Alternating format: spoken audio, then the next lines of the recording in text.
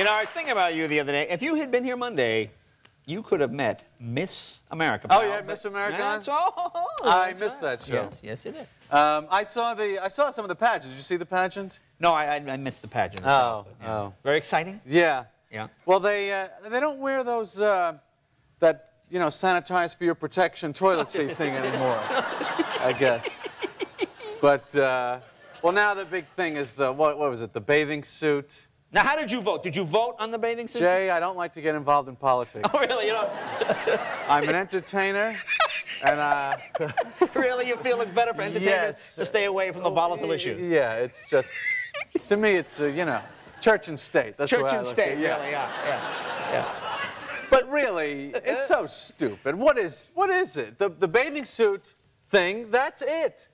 You know what I mean? You win the bathing suit, you win. That is it. I mean, I don't even know why they have the formal wear. Everybody looks good in formal wear. That's why people get married in formal wear, because it's dark, it covers everything up. You know, if they had weddings in bathing suits, when they got to, if anyone sees any reason why these two people should not be joined, you'd be seeing, yeah, I see some reasons.